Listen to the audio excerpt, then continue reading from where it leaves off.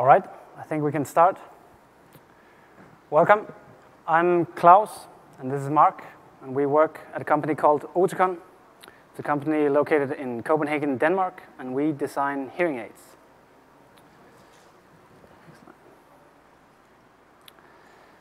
I think most of you are familiar with the Zephyr project. If you're not, here's a super short version. Zephyr is a real-time operating system optimized for resource-constrained devices.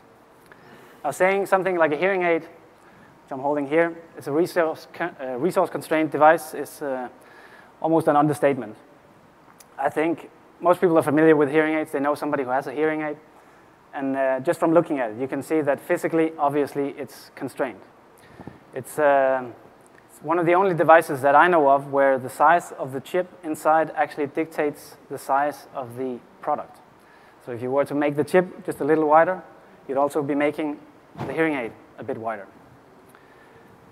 Now, due to all these constraints, it's also computationally constrained. I know a lot of the other platforms in the Zephyr project, they have many megahertz processors running Cortex something something. We have a much smaller. But I would still say that for the size of a hearing aid, it's still quite capable. Obviously, due to the size, the battery that you can fit in here is quite small, so battery life is, of course, almost everything when you're designing a hearing aid. Now, when we saw the Zephyr project with its focus on the resource-constrained devices, we thought that was a great fit, and we were happy to join that effort. Another thing that's quite interesting about something as little and small but still very complex and pretty expensive is that despite all that, it's still a commercial product. And it is sold in volume. It's sold in millions. That makes it an interesting product. Which gets us to why this talk. We think that with all this custom stuff, all this special stuff that's inside a hearing aid here, it makes it pretty complex. And you could say that if you have an open source project that you can make run on a hearing aid, well, then you can pretty much run it anywhere. This talk will not be about how we ported Zephyr to our specific architecture. There's already been talks on that. I think there was one last year called Enabling Zephyr on Your Hardware. You can go look in the ELC archive if you want to see that. They'll document all the stuff where you write all the assembly code for the task switching, the timers, and all that. This talk is not about that. In summary, you can say that it was quite uneventful. The API was good. The hooks were there. The documentation was good. Not much to talk about. What this talk is about is the challenges, the more general challenges we faced when porting Zephyr to something as specialized as a hearing aid.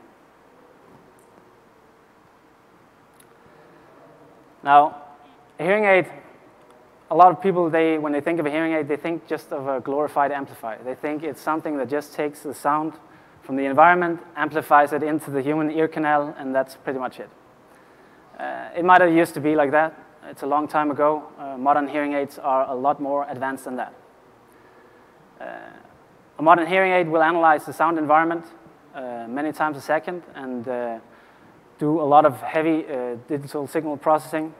It's something that is going on constantly, so it's an always-on process, always draining the battery. Battery life, like I say, is key. A modern hearing aid will also include something as a wireless 2.4 gigahertz Bluetooth low energy, enables you to make connections to your iPhone. It even does audio streaming directly from the phone to the ear. Also, it actually enables communication with TVs, so you can stream TV audio directly into your hearing aid. It also has actually a magnetic link, data link between each ear, so that it can sync up stuff like volume, program selection, stuff like that. And it does that with a battery of the size of an Altoids Mint, a tiny battery, and it has to have a battery life of multiple days. Now, how do we do that? If you pop the hood of a hearing aid, you'll find that there's 3 custom ASICs inside. There's a DSP, the digital signal processor, the RF, the one that enables us to communicate with the iPhone, the TVs, and there's an analog front end. And on these chips, there's many-core system. So I think we're actually up to 11 cores on this current generation of hearing aids, all optimized for their specific purposes. Some will be analyzing sound, some will do power management, all very power efficient. These cores and all the peripherals, they're communicating using a network on chip. If you're not familiar with a network on chip is, as opposed to a bus-based system, it's a routed network on the chip, just like your Ethernet. This enables, first of all, it's lower power. It helps with routing congestion. It helps with timing closure. Also, under the hood of a hearing aid, there's, of course, a Bluetooth baseband. That's what enables our 2.4 gigahertz communication. And yeah, like I said, a lot of custom processors. And the custom processors is where the first real challenge comes in. Because obviously, a custom processor will be having a very specialized toolchain also. So Zephyr, when we joined, it was favoring GNU-like toolchains. We needed to have our special toolchain also be supported. So it might sound like we're trying to push something specialized into an open source project. That wouldn't be very nice. But what we were actually doing we're abstracting the toolchain. I think that's very important for a project like Zephyr that is focusing on the edge of the network. So we've moved away from the general computing where you have all the normal processors, all the GNU-like tools, and out to the edge where you'll find something like a hearing aid with very specialized toolchain. Yeah. So as Klaus mentioned, Zephyr was limited by GNU assumptions, both in C code and in CMake. Zephyr uses the CMake build system. So you would find things in the root CMake file that was basically a mixed bag of flags that the toolchain had to support. So you would find like things like hard-coded verbatim -G and warning all and I macros and freestanding, and these are flags that our toolchain doesn't support. Of course, it can implement similar things, but they're written in a slightly different syntactical way. But the intent is the same. And of course, we want to adhere to that intent, so maybe that's what we should make the CMake build system do. That's what we have been doing. So we have abstracted all of these hard-coded flags into basically a toolchain API. So a toolchain can implement these, and you will port GNU GCC and the GNU LD and the linker and the bin utilities into these macros and provide the same kind of interface. And we would simply do the same. So it wouldn't be special GNU, it would just be abstracted. So we have them by intent, and we have them categorized. So you have the CC for the compiler and LD for the linker, and bin tools for the bin utilities. Yeah, and that's been quite a long pathway underway. It's been slow moving, but it's nearing completion. So there are still some rough edges, especially user space and memory separation in Zephyr is a bit yeah, long and hard-coded in the CMake system, in Zephyr's use of the CMake system. And you can still find remnants like -L in the EXT modules, and yeah, you could use a general cleanup of the CMake root file still. That may happen. Yep. All right. Another challenge when you have a specialized system like a hearing aid is that most of the code that you'll be writing is proprietary. So you have a system where even something as simple as timers or the SPI or I2C driver will be specifically aimed at our version of that particular core with fixes for our silicon bugs and stuff like that. So all these drivers that are proprietary become a problem in the Zephyr project. We'll see why later. There can be multiple reasons why you would want to have proprietary code. Of course, ideally, you try to upstream as much as possible. First of all, it could be that it's secret, of course, but it could also be that it's just of no use to anyone else. It could be that it's third-party license, or that you are keeping it in a separate version control system that you don't want to share with the Zephyr tree. So the problem was that Zephyr, when we joined, only supported to keep code in the tree. So if you were writing a proprietary driver, you'd have a giant diff up to the upstream.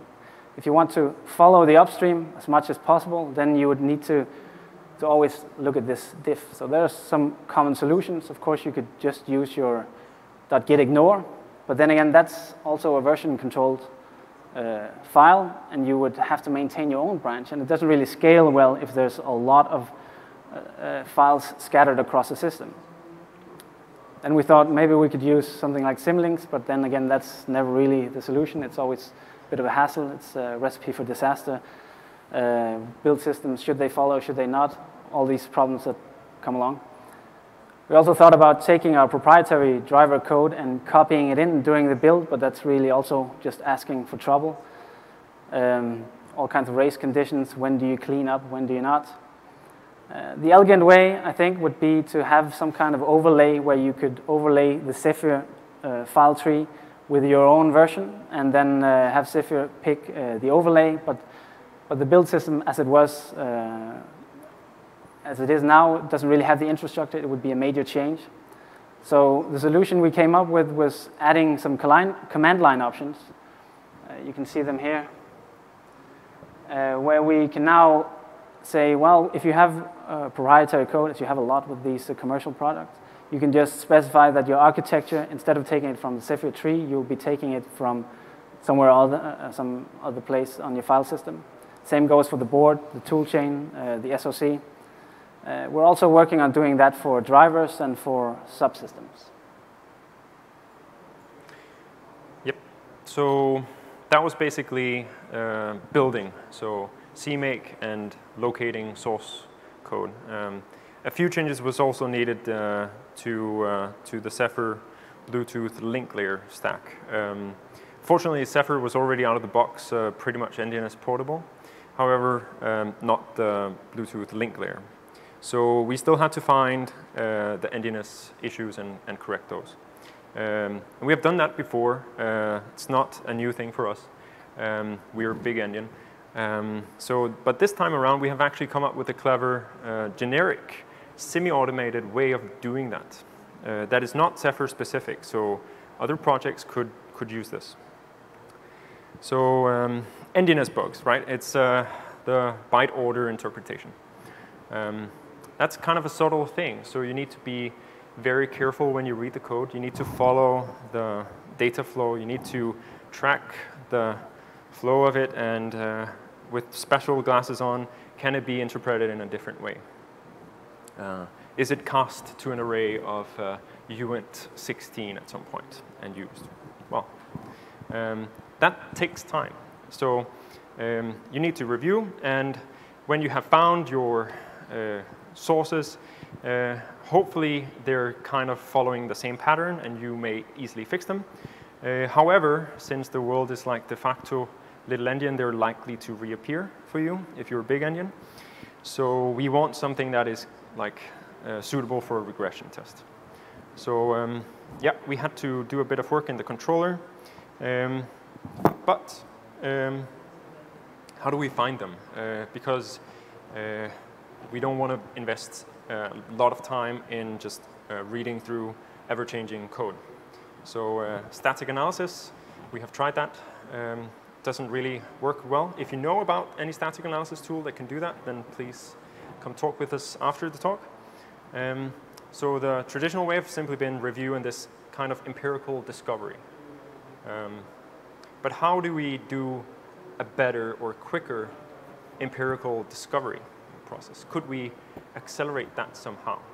And it turns out that we can. So for us, for Oticon, one of our contributions is this BabelSim project, which is Zephyr agnostic, but largely built for Zephyr. It is a physical layer simulator So you can simulate Bluetooth traffic using that, or any kind of traffic, but specifically we use it for Bluetooth, any kind of radio traffic. The neat thing is that it's reproducible, it's very fast, it's super real time, so you can like run orders of magnitude faster than real time. That's good for debugging and doing it quickly and running it in regression. It's also deterministic and reproducible. So you don't have to worry about stochastic wireless behavior. You don't have to take all your boards and physically run them for hours. You can actually run all your tests in minutes, which is a neat thing. So could we take that and then, let's say in an ideal dreamland world, could you take your Bluetooth test case, set up your topology, could you run that in a big endian target and a little endian target of some test case that produces some logs, and maybe that set of logs you can diff, and you could detect if you had endianess issues. And it turns out that we can, because BabelSim and another Oticon contribution, native POSIX architecture in Zephyr, allows us to build Zephyr as a Linux binary, just a userland binary, and let it connect up to BabelSim. There's an NRF52 BabelSim target board in Zephyr. So you can take the constellation of any kind of topology, Bluetooth test case, you can run it, and they're all Linux userland processes. And since they're just Linux processes, you can capitalize on all the wealth of open source tools. So you have GDB, you have Coccinelle, you have Docker, Valgrind, and QEMU. But you can see, because we had some, we use RR instead. It's the reversible debugger. Nothing against GDB. GDB is fine, but RR is even better. So, yeah. But you can see that we have highlighted QEMU and Coccinelle, and so we will explain. By QEMU, we don't mean the board simulation. So it's not a full board. We use the in this context here, we use the user mode emulation.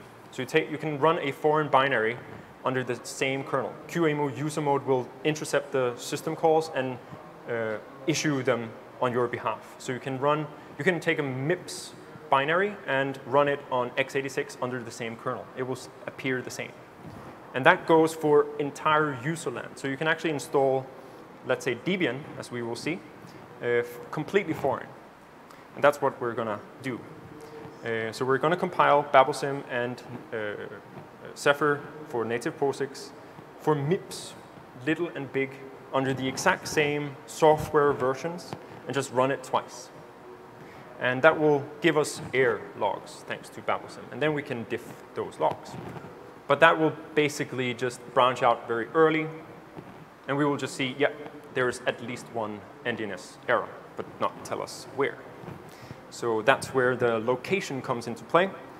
And if we instrument, so the code that we suspect to have some endianess errors, in our case the controller, we may write a semantic patch with Coccinelle to inject some source level tracing into that code and simply do another run. And then we get more very verbose logs and a much earlier branch out point.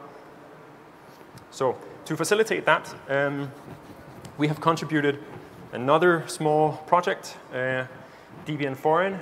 You may find it down there. And it basically just provides a for each architecture thing. And the payload is whatever Linux executable script or whatever your heart desire is. So it's just to facilitate the setup and making it. So it's a Docker image, and it comes pre-baked with these two Debian foreign environments. So it's a MIPS little endian and a MIPS big endian. And within them, what you want to run is, of course, 2 instances of Zephyr. So in our case, it's the basic connection test. So there's a peripheral and a central. And you want to connect those up to BabelSim, so the air scheduler. And that will produce this set of traces, a set of logs. And so you take these two sets of logs, and we will diff those logs. Yes. Make sense? Good. OK, so before the demo, let's look at how we inject these traces. So normally, coccinelle is not used for this kind of thing. It's more like meant for retroactive. You have identified some bug, and now you need to patch that in across a million lines of Linux kernel source code. But here, we actually use coccinelle in a slightly different way as an active debugging tool to instrument code. So one thing is just basic control flow. And these are written up in unified, as a kind of unified diff. You have an optional name and the qualifiers that you want to match for. So a type, an identifier. So this is like a C-specific SED, grep and replacement thing.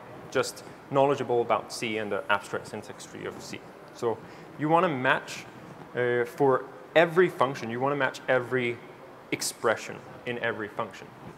And when you encounter that, you want to put in a trace statement just before that. So this myTrace will then be some kind of macro. And for us, we put that in a globally included POSIX cheat for Zephyr. So it's always defined. And we just define it to some printf function, printk function that stringifies the argument and just prints it out. Yep. So that gives us control flow. But for endianess, we actually want to have differences in these logs for data, for the actual values. So then we also do the same for scalar quantities. So for any kind of uint 8, 16, 32, 64, any kind of scalar value except pointers and arrays and structures, we trace those out. So again, every function, we have any variable x that is updated. It's assigned something with e. And then we trace out the new value of this x. And we do something similar for initialization and return. OK. So when we have all of those patches written up, we also want to include a remove traces in the very top.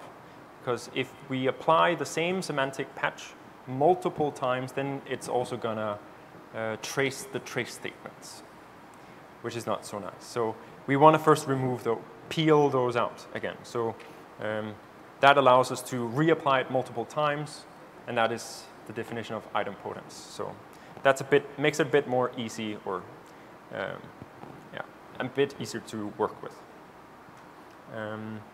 Then another convenience is just a small bash function called instrument. We're going to see that in a moment.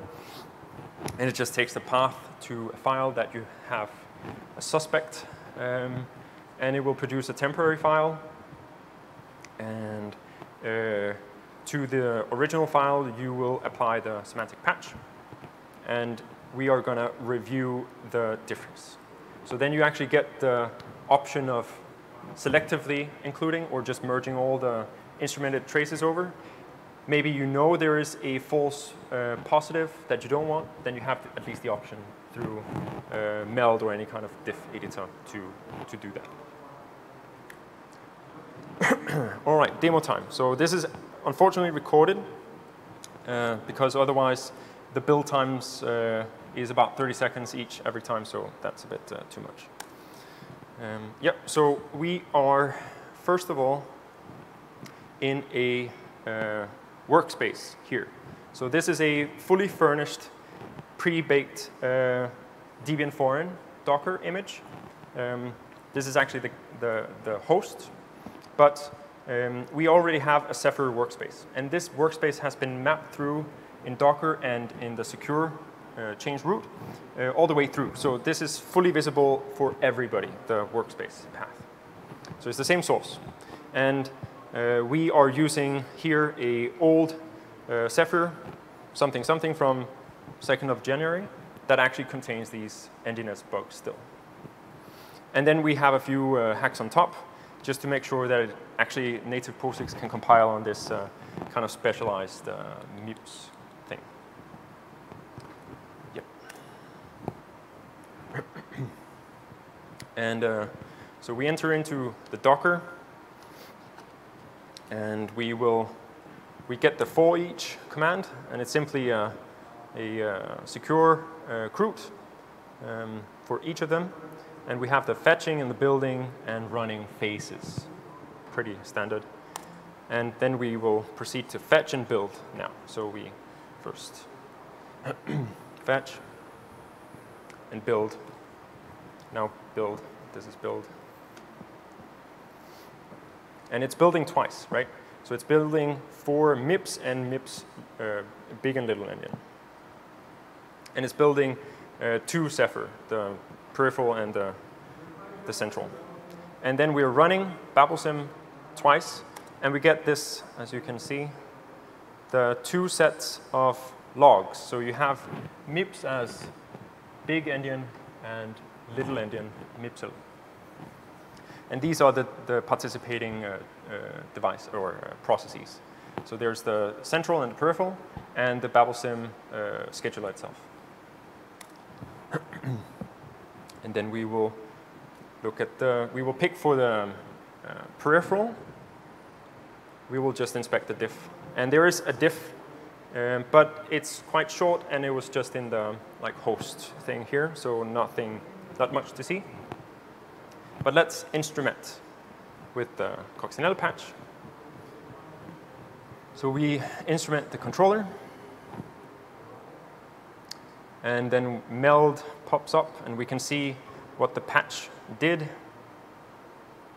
And then we get to see that, yeah, there are some UN8, and we just merge all over, save, build again.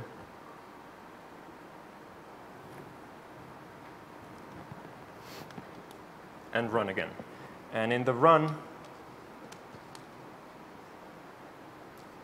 here we run, then you get to see we have a lot of output. But this is captured in the log files. And we have data values, right? So this is interesting. So then we get to look at diff, and whoop, lo and behold, we actually get to see 65,536 becomes a 1. At line, I don't know, 12,000 something in control.c in role disable function. So there might be an endianess issue there that you want to look at. And you can look at other things. So you want to fix that first and redo. Rinse and repeat. You may not trust the further down you go. That could just be derivative effects. But you can be pretty sure that the first diff will be a source of endianess issue.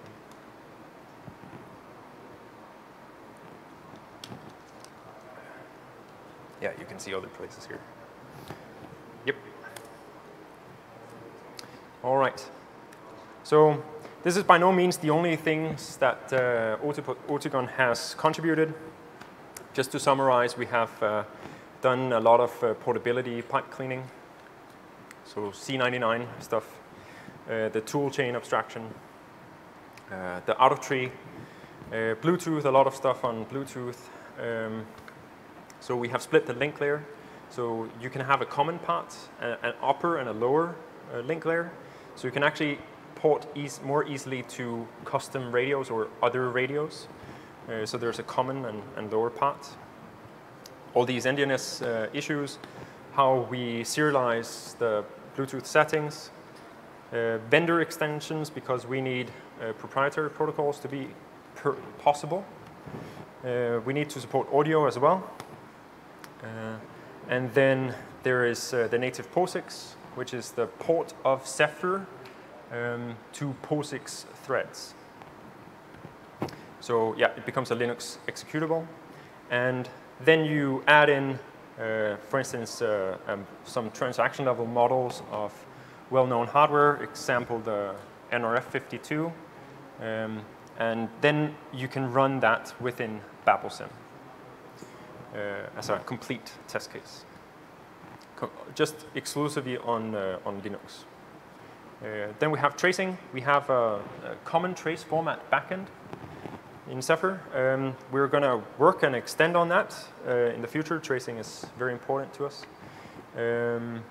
We want to have it more graphical, and we also want to investigate the kernel shock 2 when it's actually released.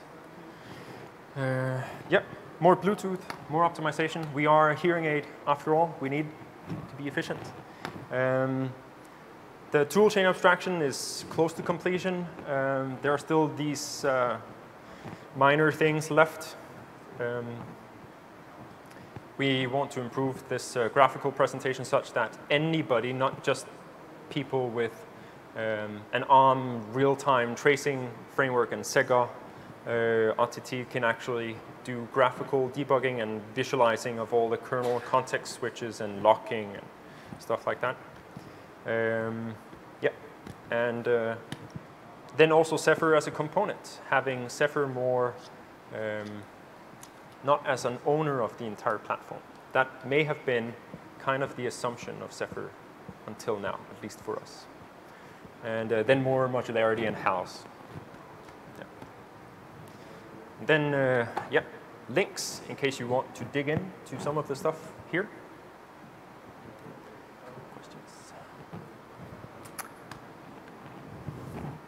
I think we have 3 minutes for questions.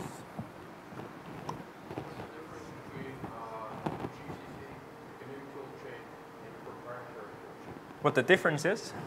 There are many differences. So first of all, the most visible thing from the build system is, of course, the flags, right? So of course, we need to provide flags that work. And our compiler uses very different flags. GCC is, GCC works and our compiler works. You would have to dig into, so the difference is that ours has a Clang front end, and then there's a custom like middle and back end. But it is Clang in the front end, but with different, just for the parser, not for the command line switches. In case that, yeah. Yep.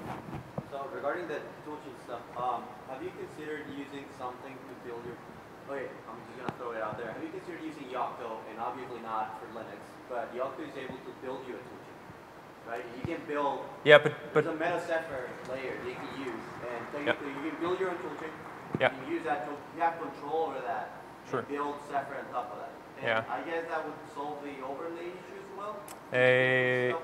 I know about Yocto. But this is a hearing aid. It doesn't run Linux, right? No. And that's what I'm saying. Yeah. Like, just for the toolchain. Like, Yocto, it's meant to build Linux, yeah. but that doesn't mean it's just able to build it. So there's a part of Yocto that could be relevant. You can build Zephyr on top of that. Okay. We can take this off. Yeah. Also, the compiler is very special. It has to be our compiler. Sure. So, yeah, okay. But, we can talk. Yep. The battery life of... Can you repeat that?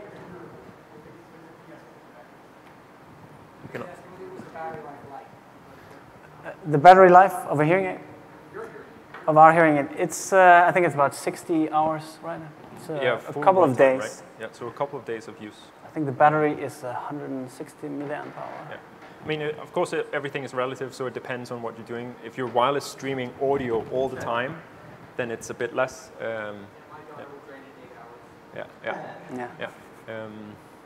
But I mean, it's meant for kind of a week, right? It's kind of it. That's the range. Has anybody thought about doing kind of energy harvesting in this space? Because it's so... It's definitely been thought about, but I don't think it's feasible at this point. I think you just don't get enough out of it, the energy harvesting. I have another one. Sure. Does it have anything to do with it? But like the hearing aid, I know there's different types. Is it one of there's a bone structure one, there's a... Bone anchored, yeah. Okay, yes. is it one of those? So we support that. We have that. We also have cochlear implants where it's actually like embedded inside. These typically run at a cadence that is like delayed because of medical certification, more strictness. Yeah, sure. Speaking of medical certification, are you using this in any of your database certified devices? We're under FDA, so it's, I can't remember, class something. Yeah. Yeah, there are strict things. I mean, all the source code that we have, we need to document, prove that everything has been reviewed. So yeah, that's labor intensive. And there are risk assessment and stuff like that also. We need to guarantee or at least document that it cannot be possible to blow a person's eardrum out, for instance. Yep. All right. No problem. Thank you.